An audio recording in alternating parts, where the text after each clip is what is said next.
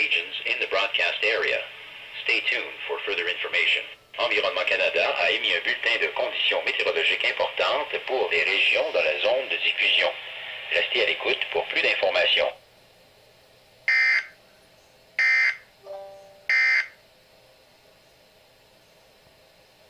Environment Canada has updated a severe thunderstorm warning for southern Ontario and the National Capital Region at 9:35 p.m. Eastern Daylight Time, Sunday, June 16th, 2013.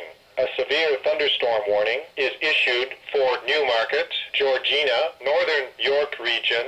A severe thunderstorm watch is continued for Newmarket, Georgina, Northern York Region, and Uxbridge, Beaverton, Northern Durham Region.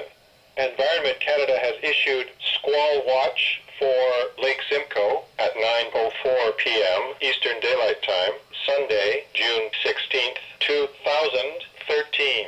Environnement Canada a mis à jour une alerte d'orage violent pour sud de l'Ontario et la région du Capitale-Nationale à 21h42, heure avancée de l'Est, le dimanche 16 juin 2013. Une alerte d'orage violent est maintenue pour Newmarket, Georgina, région de York Nord.